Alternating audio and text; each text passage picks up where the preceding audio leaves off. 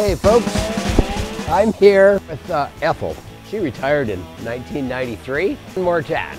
Hi folks, I'm here in Oro Vado, Nevada, to introduce the next segment of Reclamation Road. A winery pays in the range of $600 to $700 for each coopered barrel. A few years down the road, all of a sudden they cannot use it anymore. And here, in fact, is another way to repurpose wine tank.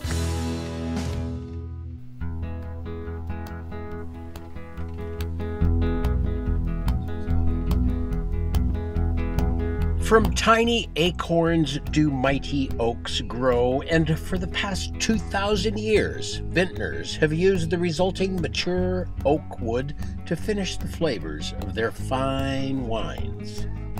Napa's Robert Mondavi is credited with experimenting with various oaks and barrel styles, although aging wine in oak stems from before the birth of the Roman Empire, and we know they like their wines.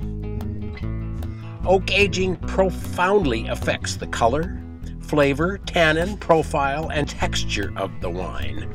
Oak chips or oak staves, also known as flavor sticks in our lingo, are used in great stainless steel tanks to flavor it with oak.